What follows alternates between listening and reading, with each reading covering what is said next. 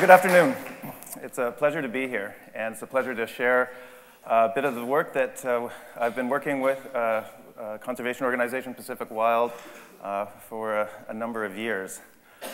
I was really fortunate to be on board this three-masted schooner that was on a voyage of exploration and discovery to inventory the endangered watersheds of the central and north coast of British Columbia. It was meant to be a one-week voyage, and it turned into about 25 years now of what seems like a real roller coaster of nonstop conservation work, and this is what I want to share a bit with you today. Largely because with the theme of change, when I look back at what that initial voyage was like to where we are today in furthering conservation efforts on this coast, the change has been remarkable and dramatic. Back then, we were so naive, we really didn't understand what was there. What we did know, based on some cursory watershed inventories of the temperate rainforest that once stretched from San Francisco all the way to southeastern Alaska, was that south of this shaded area that you see here, every single watershed of consequence had been modified or logged or impacted by hydro development, had been significantly altered, all the way from this shaded area, the southern portion of what's become known as the Great Bear Rainforest, all the way to San Francisco. What we did know is that clusters and large clusters of intact river systems were still found within this area. And so it was just a tremendous opportunity of really global consequence to be able to go there and begin inventorying them, seeing them for the first time, understanding them because of their threatened landscape. But this is a big area. This is half the Pacific coast of Canada. This represents most of the world's remaining intact temperate rainforest. This is an area that's comprised of about 1,000 uninhabited islands. This is one of the most significant marine ecosystems on the planet, supporting countless species. It's also home to about a dozen fiercely independent First Nations people that have been stewards of their culture in the lands and seas for over 10,000 years. It's also home to over probably 2,000 genetically distinct or separate runs of wild salmon. It's also home to some of the world's most iconic species found both in the rainforest and in the marine environment. So going back then, it was really a remarkable time in the conservation efforts and the environmental movement in British Columbia. You know, it's really a new movement in this province, and it was really at its nascent stages in the 1980s. So while there were people standing on the roads bringing attention to the deforestation that was happening on the west coast of Vancouver Island, there was virtually no conservation attention focused to the north. And yet on Vancouver Island, say the west coast, there was maybe only a half dozen intact valleys left of any size. And on the central and north coast, we knew even at that time that there were hundreds and hundreds of them. So that the opportunities for large-scale wilderness protection, conservation, was significant. And the responsibility certainly weighed heavily on us. But what do you do? You know, there's no model. This is, I think, one of the important themes of my talk here, is that there's no model to follow in protecting this planet, to protecting wilderness, especially when a conservation proposal or an area of such conservation size had never been studied or proposed before. So what scientists and biologists said is that you need to really focus on what they call focal species. You know, understand species like grizzly bears that are, you know, umbrella species or keystone species that can tell you a lot about the landscape. And perhaps if you protect enough area for large ranging mammals like grizzly bears, you're probably going to capture the protection for less known, less visible, less understood species. And that was very much a large part of our initial work, was building a conservation area design for grizzly bears throughout this whole region. And that worked really well for the mainland associated river systems. But we soon learned over the years that, you know, these grizzly bears are sleeping half the year, so they don't tell us a whole lot about the landscape for half of the year. They're also more adaptable. You know, they can switch from a meat-based diet to a vegetative-based diet fairly quickly. So they certainly are a great representation of the mainland coastal watersheds, the big river valleys below the glaciers, but yet we knew there was about 1,000 islands that were that broke or acted as a buffer from the Pacific storms coming in each year, and grizzly bears weren't found on those islands. What we did find, though, on those islands that were wolves that had fully penetrated the whole archipelago of the central and north coast. And this is just a remarkable thing to find, because these wolves are so unlike wolves in the continent. They don't have these large herds of ungulates to feed on. And what we were finding is that these wolves are truly sea wolves. They're feeding and making their living off of the ocean, off of the marine resources. And so the more time that I've had to spend studying and observing these wolves over this long period of time, the more I realize that they truly are dependent on the ocean for their survival. And few people realize that a terrestrial-based large carnivore like a wolf could actually be a great indication of the health of the oceans. And this is what we have here on the coast of British Columbia. So these wolves are swimming long distances, are swimming from island to island almost on a daily basis. Their territories are not defined by islands, but by multiple of islands, large archipelagos. And so they're swimming from island to island in search of prey base, such as seals and sea lions. Or they're searching their salmon rivers in the fall season for salmon, which is a critical food supply for them throughout as much as from August all the way up until October. They're preying on pinnipeds, such as seals and sea lions on these rocky islets. This is a critical food for some of the packs of wolves on the BC coast. And they're also walking the perimeters of their offshore islands in search of marine carcasses, such as whales and other species that may be coming in from the ocean. So the ocean is such an important provider for these sea wolves. This wolf here has become very proficient at digging for clams. And when it's not digging for clams, it's pushing rocks over and eating crabs and other intertidal delicacies that are found throughout, of course, their ocean home and ocean territories. It's just been a remarkable journey to immerse myself into the lives of these fascinating animals. They, of course, have a culture that is highly social. They're one of the most highly socially evolved animals on our planet. And what we've found through molecular studies, through genetic studies, is that these wolves also harbor genetic diversity that's been lost in wolf populations throughout the rest of North America.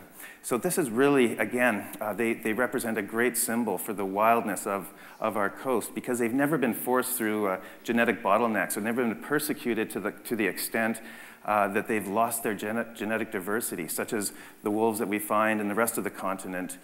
So even just across the Coast Mountain Range, wolves there, or even just to the north in Alaska, where there's far more people, far more roads, wolves there have been persecuted at rates of 30 and 40 and 50% every single year, to the point where they've lost their genetic diversity, their historic genetic makeup. The wolves here on the BC coast still have that, and that's something that makes them especially unique, because it gives us a true entry point into the history of this coastline. So, why is that important? Just imagine if someone came to planet Earth and eliminated 30 and 40 and 50% of the humans on this planet every single year. Think of how many language groups, how many skin colors, how much culture that we would lose, how much diversity within our own species we would lose. We become so much more homogeneous. And this is what's happened with wolves. This is what's happened with a lot of slow reproducing mammals that have been persecuted to that extent. So it's been an amazing experience to live with wolves that have been largely unbroken by humans. They're still living very much as they have for thousands and thousands of years. So a lot of our work at Pacific Wild is about conservation, protecting wildlife. We engage in science, we engage in public advocacy, public education, changing policy. We have a lot of tools at our disposal, and we engage in a lot of different approaches to achieve protection. And as I'm sure many of you heard, recently the BC government recently announced spending millions of dollars to eliminate large populations of wolves in the interior, ostensibly to save caribou. It's our belief that it will not save the caribou because the true problem is habitat loss, not the wolves. So we are very much opposed to it. And it was not very long ago that we were really sitting down wondering. I was actually up in the Great Bear Rainforest and talking to our communications director about this issue and wondering how are we going to breathe some new life into this issue. We've got to engage more of the public. We have to educate more people about this issue. We can't allow the hundreds and hundreds of wolves each year that the BC government wants to target by helicopter to continue. And so my conservation or communications director that same day phoned back and said, Miley Cyrus just posted on Instagram about the wolf cull issue, and our website just crashed. And Christy Clark has just responded, telling her that she should stick to twerking. And there's suddenly, it's now very much in the news. And we're thinking, well, that was unexpected. But this is kind of like how conservation happens. And so I said, well, why don't you invite Miley up and she can see firsthand of what's happening up here in the Great Bear Rainforest. And she said, phoned back a few hours later and said, well, Miley's flying up to visit you and she's going to land next to your boat and she wants to visit you in the Great Bear Rainforest. And it was just perfect timing because we actually had some of the world's foremost wolf experts on board that we were doing some research with, and we had ecologists and whatnot. And so Miley and her brother Brazen showed up on the boat, and within hours they had grizzly bears around them. They were watching humpback whales breaching, and it was just a great experience. It really allowed them to explore these issues. And Miley's coming at this from a very sincere perspective. She's very interested in wildlife and was really concerned about the wolf cull issue up in British Columbia. And so she just took the time to come up and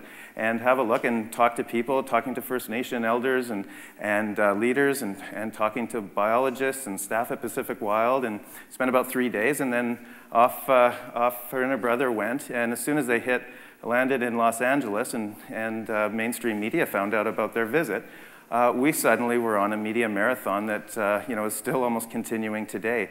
But it allowed us to reach millions and millions of people about this issue. And it was quite, it's just an important story because often people ask, how do I get involved in conservation and what does it mean? And there's so many tools at our disposal to further wildlife conservation, but most of them are very unpredictable. And this was an opportunity where one day we're wondering, how are we possibly going to build enough of a constituency and inspire enough people about this wolf issue. And then it was just a matter of time before we're speaking to millions and millions of people. So opportunistic, absolutely, but important to be able to respond in time when issues like that happen. Another big issue for us is marine conservation. Canada has the longest coastline in the world and ranks among probably the least in terms of protection in the industrialized world. We've protected probably less than 1% of our jurisdictional marine waters, which is just an abysmal failure when it comes to marine use planning. But why is marine planning so important? I love this picture of a spirit bear that, of course, is found in the Great Bear Rainforest area because scientists have been studying, why is the white bear white? And one of the compelling reasons is because white bears blend into the sky, and it allows the bears to be more efficient hunters because they're more efficient fishers because they're camouflaged against the sky, so the salmon can't see them when they blend in so well. And so when you think about that, it's actually the salmon, if this is true, it's actually the salmon, a marine species, that has actually changed the color of a bear in the terrestrial world. That's how powerful the ocean is. We have so much left to do to protect our oceans. It's almost inconceivable how much our weather patterns, our climate, the life that supports our coast, it comes from the open ocean, comes from our intertidal waters, and yet they receive the least amount of protection today. This is an area that needs significant attention and something that we continue to work on. And of course, in a changing ocean, such as we see today, where species that aren't native to these waters are coming in, where vast jellyfish blooms are taking over our inshore waters. But we also have so much here to celebrate. And one of the things that I realized living on the coast for over 20 years is that there are all these seasons that happen. So at the closing dawn of winter, thousands and thousands of tons of herring come moving into our inshore waters. And when they start to spawn, the water actually turns completely milt covered from the amazing amount of females spreading their milt into the water. So you imagine at the perfect time, you're just sitting there watching the ocean, and it's dark blue, and suddenly within minutes, it completely changes color, completely changes milt, and as the tide drops, the inshore environment is completely covered with hundreds of kilometers of little tiny eggs. 10,000 surf scoters, like you see here, move in. Countless migratory birds come to feed on the eggs, such a critically important part of their life cycle. And one of the things that I've found so fascinating is that an individual pack of wolves, the same ones, show up on the shore side to feast on these eggs. And they might have access to these nutritious eggs for up to 6 weeks of the time. So imagine that wolves are actually feasting on caviar along the beaches. And I always thought that it would be a wonderful experience, or a wonderful image, with the photojournalism that we do, be a wonderful experience to be able to take a picture of wolves, the rainforest and the ocean combined together. And I snuck up on this wolf, and he came down, and I managed to get a few pictures of it.